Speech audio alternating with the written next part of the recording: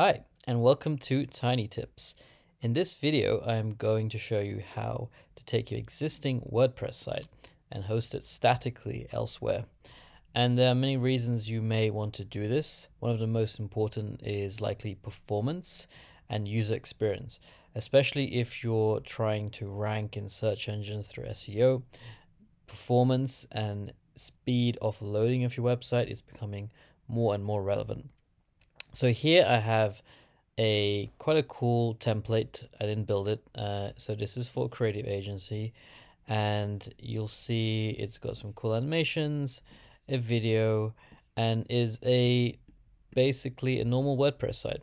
So you can click through, you can see some of the blogs and articles they've got here, and you've got your services page as well as the team page. So it's a completely normal website, and what we want to do really is take this and host it on a static host. And you can do this for many different types of WordPress sites. So you may have an affiliate site, you may have a small business website, or you may have a portfolio for yourself just to display and showcase your work.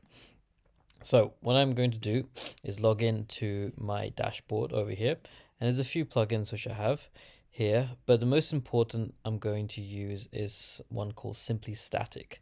So if you click on that, it's a very simple static plugin to use, and what it does is it generates a static set of files from your WordPress website.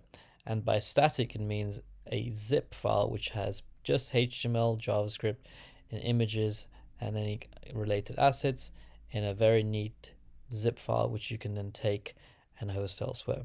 So WordPress runs on PHP, and your entire WordPress site backup, if you've ever tried to back something up, is usually a PHP, and that requires the PHP server and a lot more sophisticated hosting to make that work. But if you staticify your WordPress site, it's actually pretty simple to host.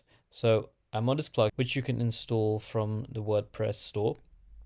And I'm just going to first click generate static files. This may take a few minutes, and it can happen in the background. And what this is doing is running through all of the pages and blog posts on your website and finding out which pages it needs to actually convert to a static site. Cool. So that's now done, and you see it's fetched 383 pages, it says, from the website. So there's a lot of pages around. And I just click here to download, and what I'll get is a very cool zip file with all of the pages website, which is just 11 megabytes. And what I'm then going to do is head over to a website called Tiny Host. And this is the simplest way to host and share your web project online. It's a very simple drag and drop interface. So I'm logged in here. And here I'm going to click upload. And I'm going to add a link name. Let's just call it WP static. And I'm going to open Finder and drag the zip file, which was generated from the plugin, and click launch. And this will take a few seconds as well, just to upload and prepare your site. And boom, that's it, it's live. So now if I just click on this link, we will see the exact same website with all the content, all the animations, videos, etc., now hosted on TinyHost with fully functioning pages as the original WordPress site. So there you have it. This is a really simple way to staticify your WordPress site, which means you can now have a tool to easily allow you to edit and update the content on your page. But then when you want to host it and optimize for performance and user experience, you can use this plugin and TinyHost to get it live in seconds. And additionally to that, you can also add your own custom domain. So you can link your existing web domain address here, and it also provides analytics.